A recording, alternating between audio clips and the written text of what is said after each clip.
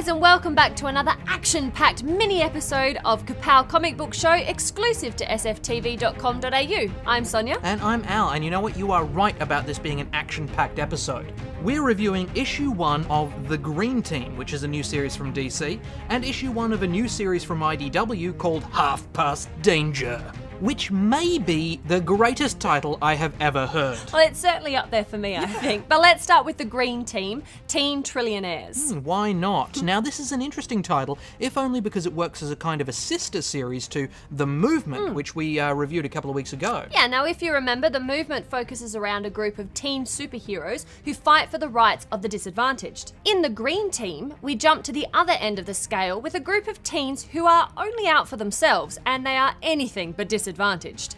Which is anything but compelling in terms of character. I mean, while street kids with superpowers trying to save their community is quite accessible, incredibly, ridiculously rich kids buying superpowers because they're bored is unlikely to produce much more than scorn. That was my reaction, at least. Well, it might be a slightly strong reaction. Look, I do agree that these characters do come off as quite shallow in this first issue, but that doesn't necessarily mean it's going to continue, and I do think their motivations will develop through the series. Writers Art Baltazar and Franco are almost certainly building up to something, and with the class war theme being introduced by the arrival of an activist group that call themselves the Riot Act, you can tell that the selfishness of these one-percenters is going to be challenged. Well, I'm unlikely to stick around and find out, honestly. I mean, look, this is not badly written, and certainly Iguara's artwork is very decent, if a bit conventional, but essentially, these kids are not Bruce Wayne, they're not Tony Stark, and I'm just not going to stick around to see if they have a sudden shakabuku that turns them into philanthropists, because the concept just did not grab me.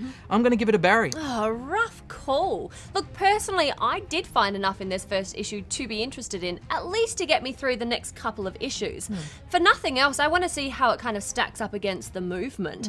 I'm going to give this one a borrow. But let's move on to Half Past Danger. With pleasure. Now, I've got to say from the start, this one reminded me of the old Boys' Own adventure stories. A small group of soldiers being led by Staff Sergeant Tommy Irish Flynn skirt their way around a Nazi base in an effort to get intel back to HQ. Then they get attacked by dinosaurs.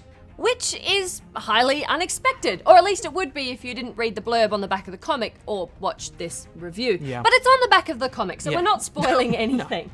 Now, normally we'd like to talk a bit more about the story before we get onto the art, but how good do those dinosaurs look? Oh, they are extremely cool. I like the art overall. There's this really crisp style being used that really brought me into the action. Well, Stephen Mooney writes and also does the art for this title, and I agree, he does have a great ability to throw the action into your face.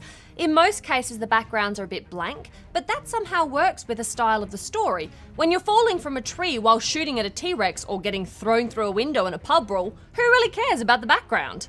Not me. Look, I enjoyed every page of this comic. It's so much fun, and the title tells you exactly what you're going to get.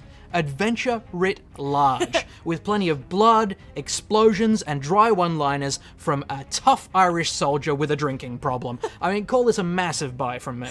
Awesome. And besides that wisecracking Irishman, we have a karate expert in a white suit, a hardcore woman from the British Intelligence Services, and a guy who appears to be an American super soldier, all showing up right near the end. I love this comic's commitment to big, bombastic, tongue-in-cheek entertainment. It was hilarious, and it's definitely a buy from me as well. Excellent. So with that, we wrap up another mini episode of Kapow. Don't forget to jump on over to our channel at youtube.com/Kapow Comic Book Show, where this week we're having a look at comics for younger readers. Indeed we are. So until next week, guys. Bye.